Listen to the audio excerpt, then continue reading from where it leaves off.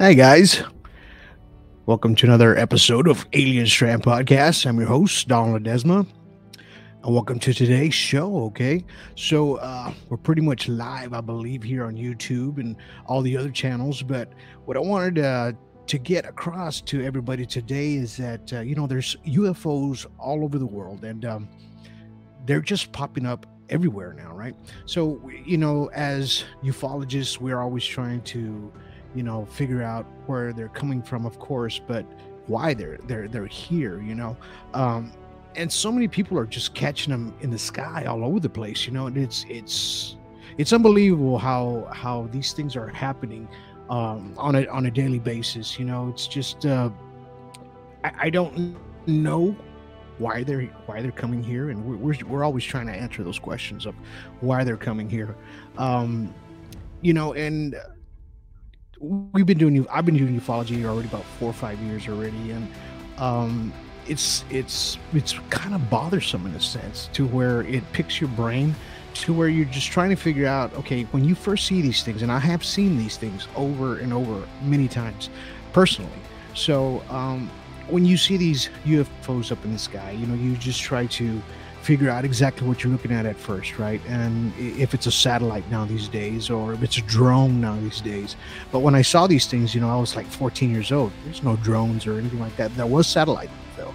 But after the years progressed, you try to figure out, okay, what exactly am I looking at here?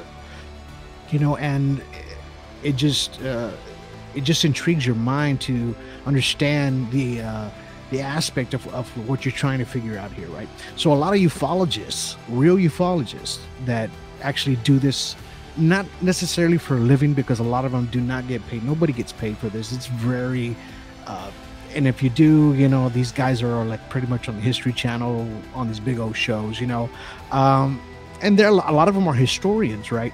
But when we made this documentary, The Middle, right, it has a lot to do with people, real people that you don't even know, that you've never seen before, that experience these crafts up in the sky, right? And when they experience them, they have stories to tell. So when we did this documentary, The Middle, we wanted folks to experience what they went through as far as ufology, an aspect of that, and we wanted you to see this in a sense, to where what they saw and how they experienced it, right? A lot of them did have a lot of photographic and video of what they captured, right? And so and it always trickled their mind of exactly what they were looking at.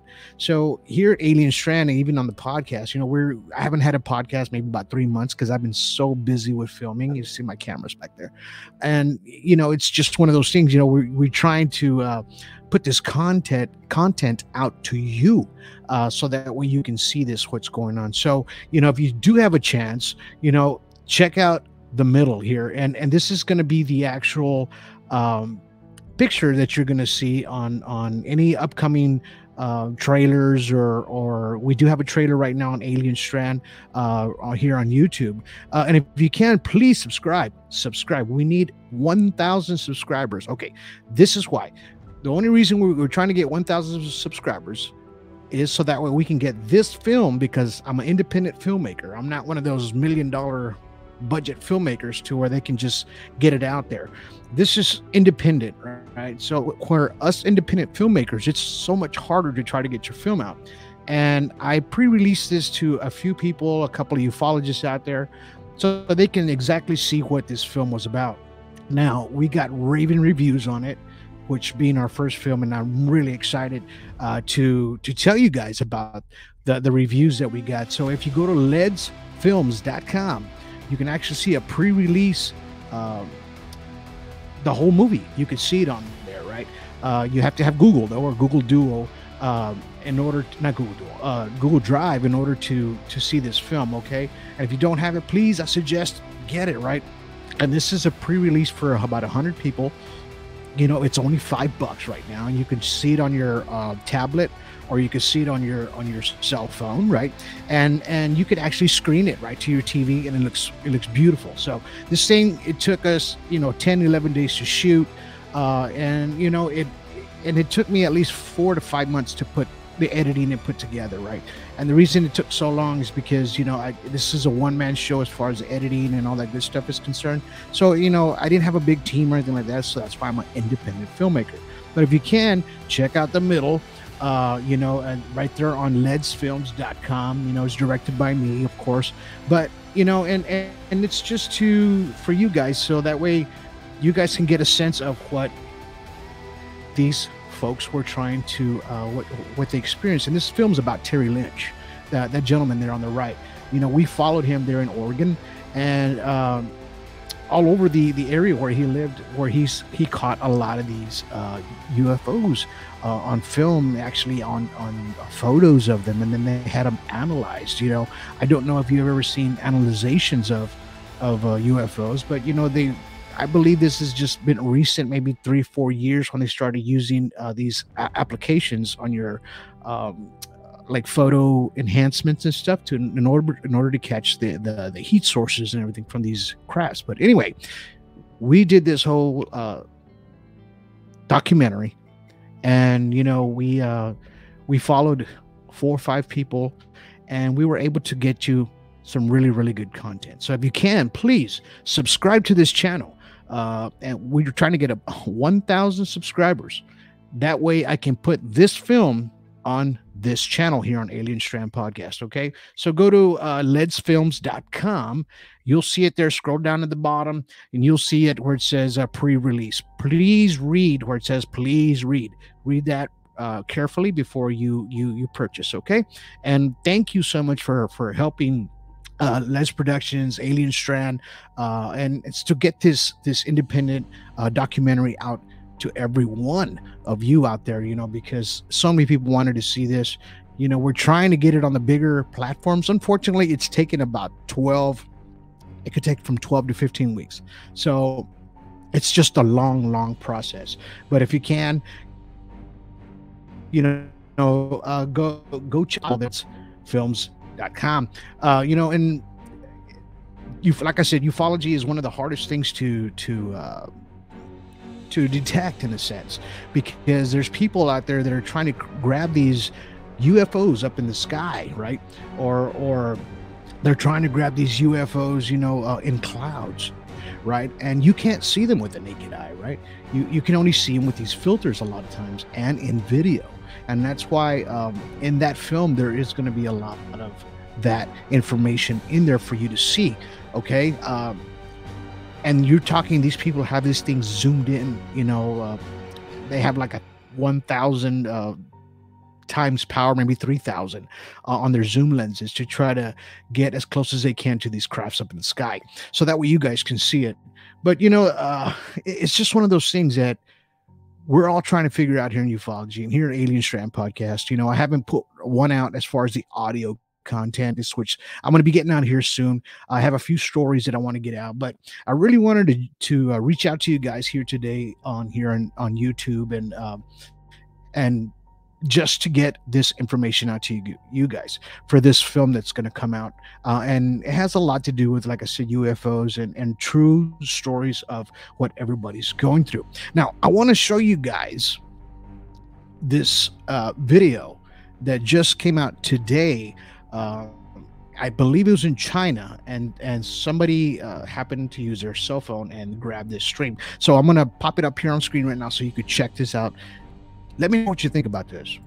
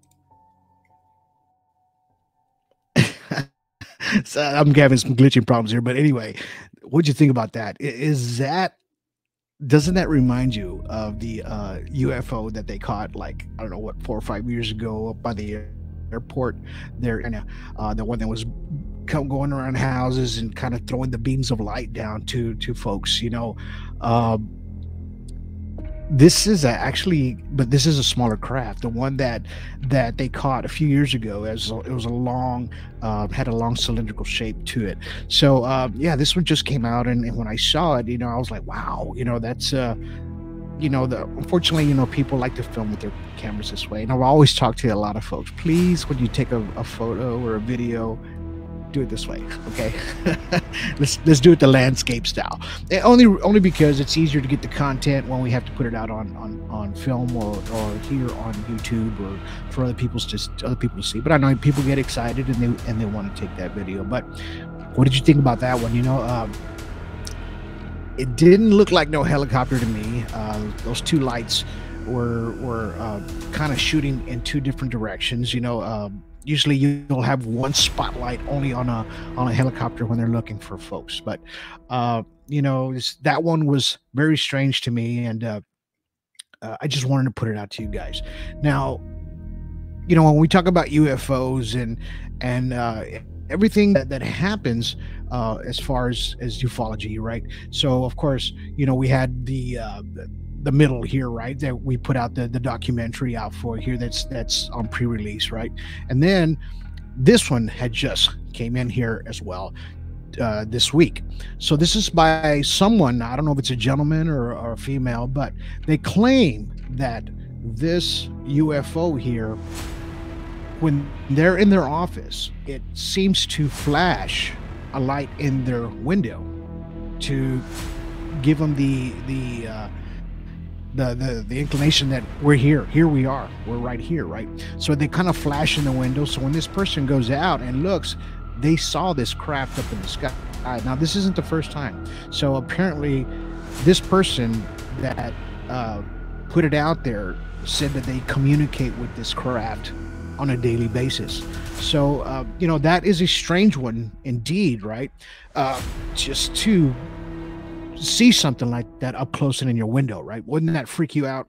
I'm glad they took a photo. I believe they stepped outside and grabbed this photo of this craft that was right there by their building where they work. So it kind of makes you think a little bit if this person is possibly getting abducted, right?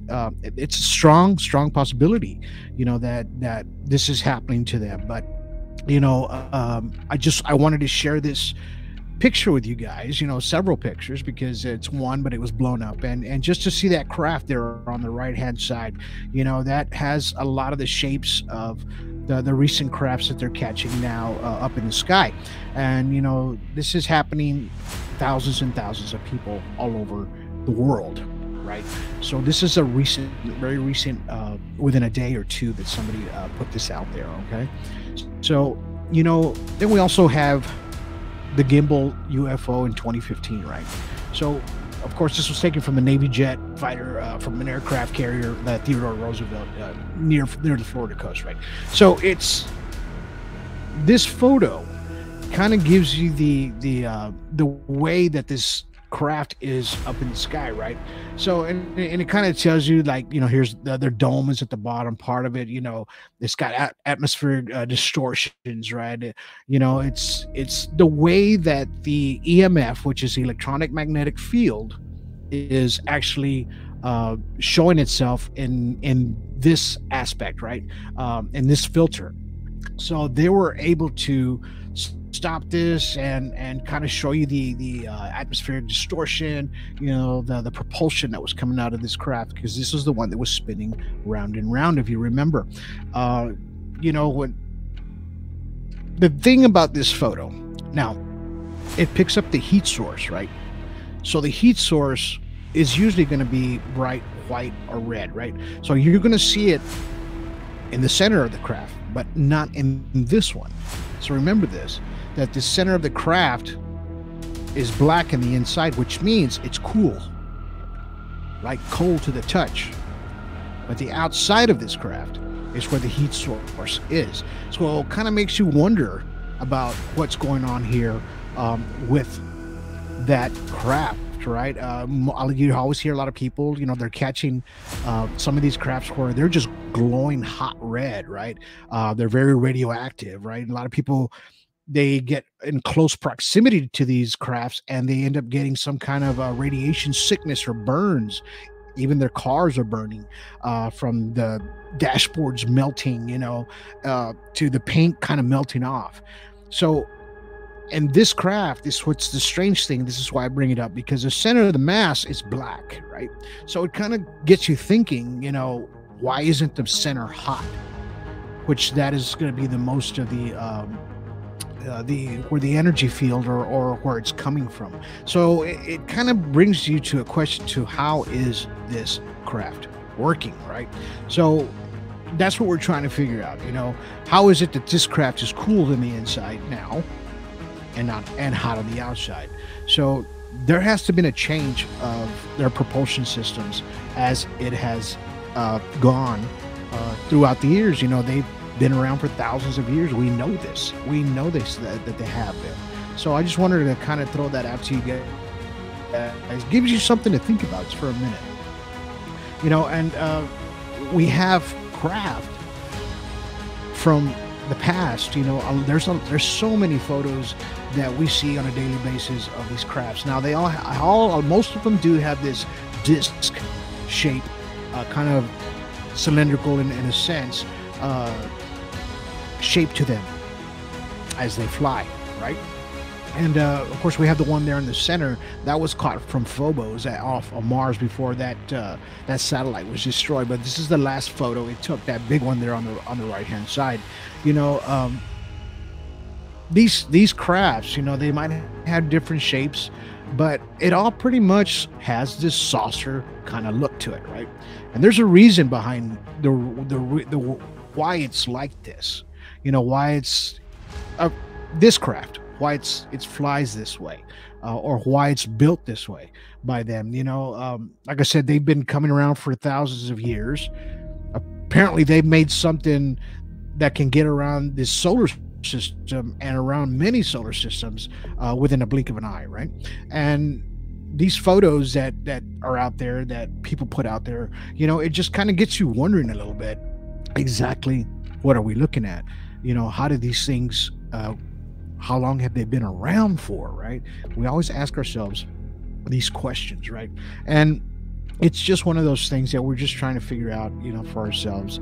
And when we make these documentaries of sort, not just mine, but I have my other friends, they have one as well, that from Dockside Media. Check them out.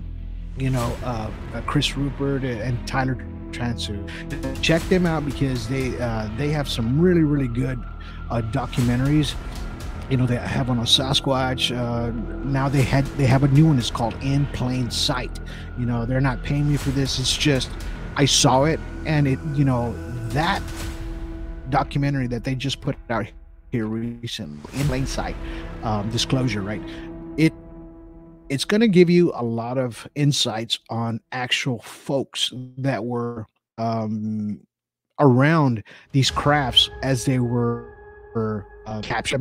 Let's just say that they were captured, and they were so close in proximity to these crafts to what they know exactly what they look like, what these grays look like, what these terrestrials or different types. They were able to see the craft up close. They were able to touch it. These are people in the actually military aspect of the underground, right? So they were able to tell stories with that documentary, and that's why I highly recommend watching that one, because you're going to see folks in there that you've never seen before, right? On these shows or anything like that. And that's what our documentary was all about. It was just trying to get these people that nobody knows to tell their stories. So I just want to thank you guys for sticking around, and please subscribe here to our YouTube channel here. And we're trying to get 1,000 subscribers, and as soon as we get that, we're able to put this film out here on YouTube, because we're an independent filmmaker, And we're just trying to get this information out to you guys to make it a little simpler for you, right? So instead of trying to hard to go around it in a different way, right? This would be a lot easier for you guys to watch it. And and tell us what you think about it. If you have seen this, a few people have already purchased this. They rented it. It's a 24-hour rental. So as soon as you get it and you get the link, you're going to have it for 24 hours. So you'll be able to watch it for 24 hours. Okay. And that's going to be your time limit on that link. So there's still a few available to watch this documentary. Okay. So it's going to be on ledsfilms.com. It's called The Middle. So go check that out. If you have a chance, it was produced by Alien Strand as well. It was all, everybody got involved in this. The folks that got involved in this, did a great and wonderful job of getting the information out to you guys. It's just one of those things. But I want to thank you guys for just kind of sticking around here and looking at this video today. Please share this video, right? Because it's very important to get documentary out to all you guys as fast as we can. We're just trying to get it out. So many people want to watch this, but you can go to Led's Film. You'll be able to check it out there. So, but again, thank you guys for sticking around, listening to me talk a little bit about ufology. There's many people in the ufology world that you may think that they don't know too much about UFOs because of what they're just kind of posting on their groups, but there's folks that actually go out there and do the work. They get the boots on the ground, and I have got my boots on the ground, and I research as far as like trying to figure out exactly what these things are, because you'll see it in the documentary. A lot of that work in there is I had to figure out and look deep to find out the answers that we're looking for. But if you guys can, like I said, subscribe to this channel. Let's get 1,000 people on there if we can. If you want to watch this release of this documentary, just go to ledsfilms.com there and check it out. Check it out, man. And like I said, I really appreciate each and one of you guys. I'm glad you guys are just sticking around. We're going to get more content out. I'm going to get some more UFO stuff out for you guys.